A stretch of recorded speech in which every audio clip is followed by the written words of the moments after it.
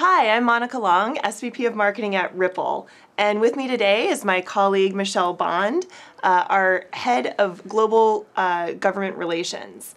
We're here today to talk about a very timely topic, the state of digital asset regulation around the world, and in particular, the importance of regulation that really recognizes the differences across digital assets. So before we get started, Michelle, tell us a little bit about yourself. You have such an interesting background. Thank you, Monica. I appreciate that introduction. Well, first of all, this is the most exciting place for policy. I think the fintech space is the hottest area for policy right now, which is really exciting. As far as my background goes, I am a lawyer by trade, and I've worked in various aspects of the law. I worked in global law firms, and I worked for the U.S. Senate Banking Committee, for the U.S. Securities and Exchange Commission, and then I've transitioned now back into the private sector. So I think joining Ripple has just been really amazing because Ripple is a global company that's very akin and just used to working with regulated entities, financial institutions, payment providers, and Ripple works in the the existing regulated framework, which is very exciting. Ripple is, in addition, a regulated company in and of itself. So we are FinCEN regulated, and we also have a Department of Financial Services BIT license. I oversee the global government relations team, and we are engaging with 50 different governments worldwide, and it's a very exciting time. As far as fintech policy goes, I feel like this is going to be a new and an evolving space, so it's an exciting time. Yes, and I mean, true to the very beginnings of the company, we've always really understood that for these innovations with blockchain and digital assets to really take hold around the world, it needs to operate within a global regulatory framework. So just to start us off, and I mean, that's kind of a really big thing to take on. So just to start us off, kind of tell us about the landscape. What is the regulatory climate around the world? So that's a great question. It's really all over the spectrum at this point. There are certain countries that are very friendly, and then there are certain countries that have they're a little bit more hostile. I think they maybe don't understand some of the new technologies, and they're still looking to learn more about them. Mm-hmm. One of the things that we saw last week, which was very encouraging and interesting, was Commissioner Peirce of the SEC. She was in Singapore last week, and she gave a speech, and she talked a lot about the crypto and digital asset space, and she also talked about co-learning, and she was saying that jurisdictions can learn from each other as in terms of developing frameworks and educate one another, which was great. There are certain jurisdictions that have been much more friendly in this space, which is really great. Just to name a few of them, the UK Financial Conduct Authority has been one of the leaders in this space. In fact, they came out with a revised framework a couple of weeks ago, which I thought was very clear and fantastic, honestly. Asia Pacific has been really just the leading edge, especially Singapore and Thailand. They've been fantastic. Mm-hmm. In addition, I would say Switzerland has been a very interesting one because they were able to sort of adopt the digital asset framework into their existing sort of financial services framework, and they've just taken a really friendly approach in this space, which is great. Abu Dhabi is another one. They've also been at the leading edge, and they're looking to attract business there. So I feel like there are a lot of countries that are really trying to be at the forefront of this issue. So that's very encouraging and exciting. Yeah, so exciting. I mean, the picture, we're getting more and more clarity. It seems like every month, as the years go on. Because the nature of this technology is global, meaning there's a patchwork of regulation across different countries and jurisdictions. The global coordination piece is another kind of complex layer to solve.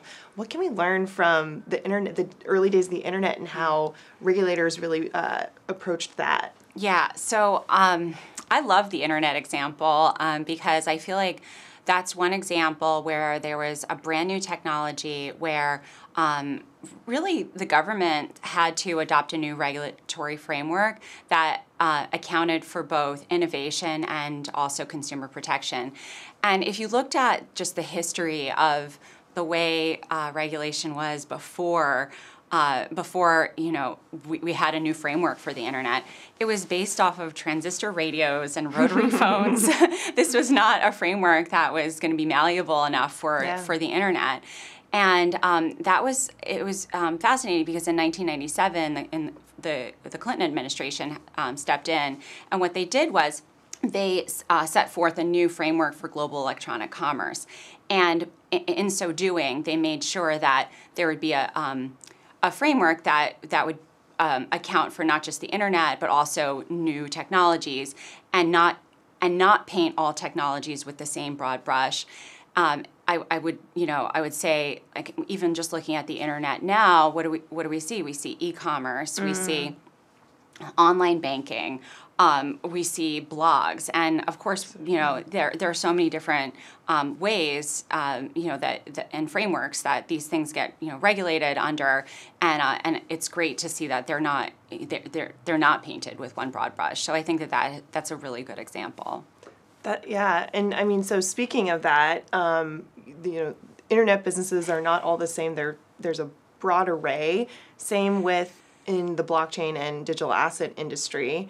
There's been a lot of active discussion out in the public since the June launch of Facebook's Libra White Paper. 3 congressional hearings since, lots of activity. And actually, as part of that, Ripple, we put our voice out there with an open letter to Congress calling for support of this kind of principle-based, adaptive and flexible frameworks for regulation. Can you drill down a bit more into that? Like, what kind of regulation are we really seeking here? Yeah.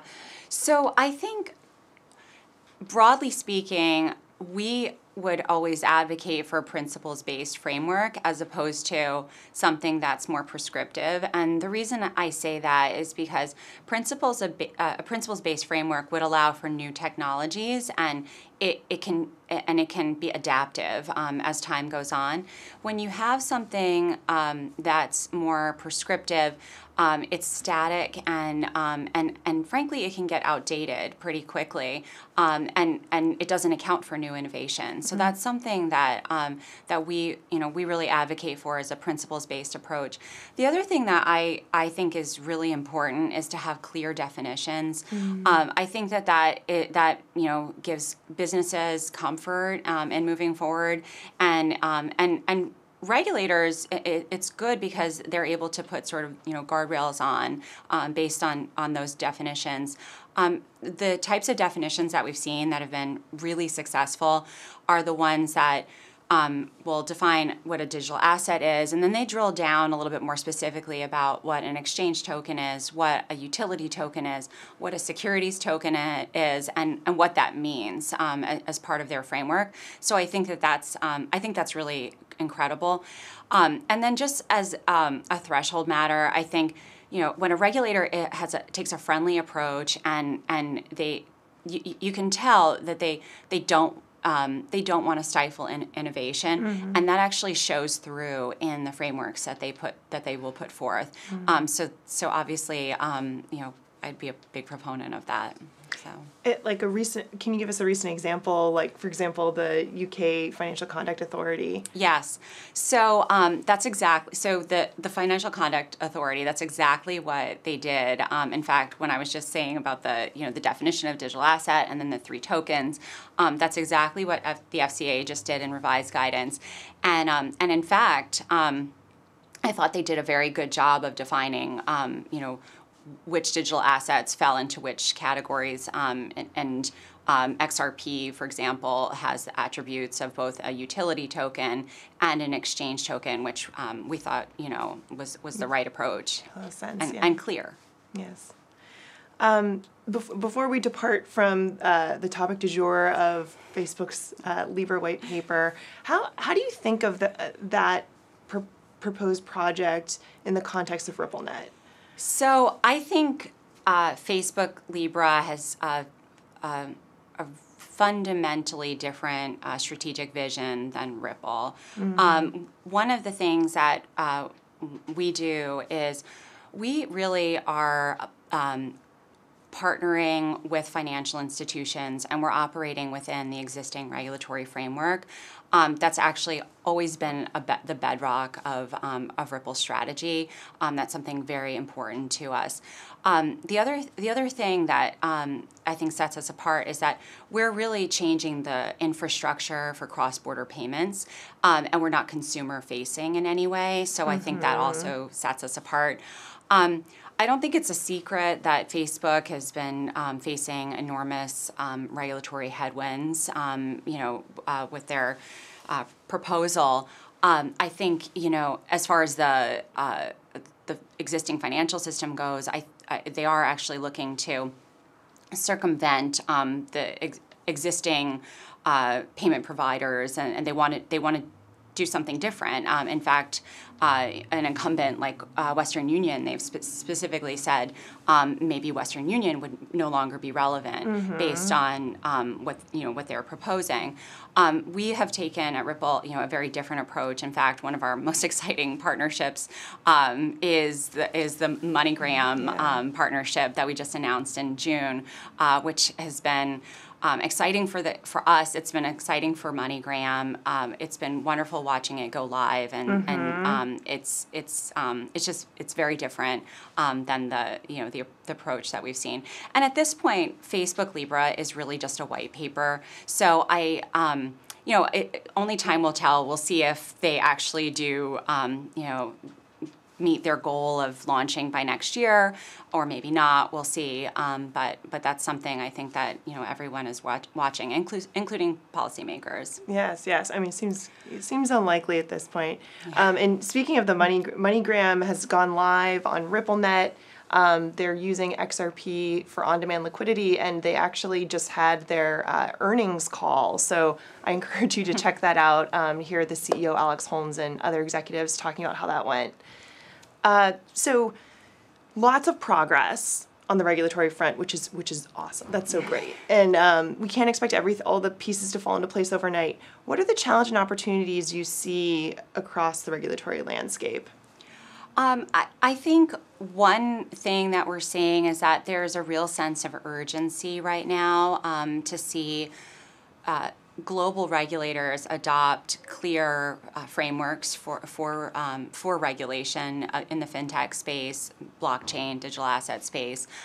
So I think that's very important because otherwise companies will leave jurisdictions to go to more favorable places. So that's something that we are seeing. I think it's great actually because there's been a significant upward trend of jurisdictions making an effort to adopt these clear frameworks. So that's been extraordinarily helpful and encouraging. We have also seen, areas where people have decided to officially leave. In fact, at the Senate Banking Committee hearing last week, Jeremy Allaire of Circle, the CEO, he testified before the Senate and said Circle was going to be moving certain of their operations to Bermuda, and the reason for that was because of a more favorable and clear regulatory framework. So that's a real world example. And regardless of what you think of Libra, you have to ask the question: why is it that they've decided to set up shop in Switzerland? And again, it's a friendly jurisdiction and with a clear regulatory framework. So makes sense. So Michelle, thank you so much for your time and all your wisdom. Before we leave, two more questions. What what's your 2 to 4 year view of the global regulatory landscape? What do you think is going to shake out? So, like I said, this is a really exciting policy area, and it is certainly, we're seeing an upward trend. We're seeing regulators talking with each other, co-learning from each other. They're adopting new frameworks, and really, I mean, they're doing a great job. I think there's a lot more work to be done, and I think Ripple is very excited to play a role in helping and to explain. To the extent that we can be helpful about our products and our technology solutions and being in the fintech space, and we're helping with the blockchain narrative and explaining how that works to policymakers. So that's something that we're actively engaged in with 50 governments around the world, and I think that the regulators are hearing us, and I think that they've been extraordinarily receptive. I think from a U.S. standpoint, the U.S. I think is trying to provide some more clarity, which I think is a very positive development, because at the end of the day, there's a significant risk there that we'll lose business to overseas. And what does that mean? It means we lose innovation, we lose tax revenues, and we lose jobs, and that's not a good outcome. So there is a significant risk there if we don't get it right in the U.S. But globally, I think regulators really, on the whole, are doing really well with this. If regulators are out there watching, and you have you spend your days and nights talking to them, absolutely. But if you could send a message right now, what would it be? We need a clear regulatory framework. We have to have clear definitions, especially if it's a regulator. Like, for example, the U.S. has historically always been a global market leader. I think that it's important for the U.S. to similarly adopt definitions and have that principles-based framework, and have a framework that's clear for business and companies. And I think that clarity will help with the U.S. and certainly on a global scale, we've seen that there's been a lot of success with that approach. Absolutely. Well, thank you again, Thank Michelle. And thank you for tuning in. Thanks for joining us. If you have more questions or seeking more information, you can visit ripple.com and contact us. Thank you.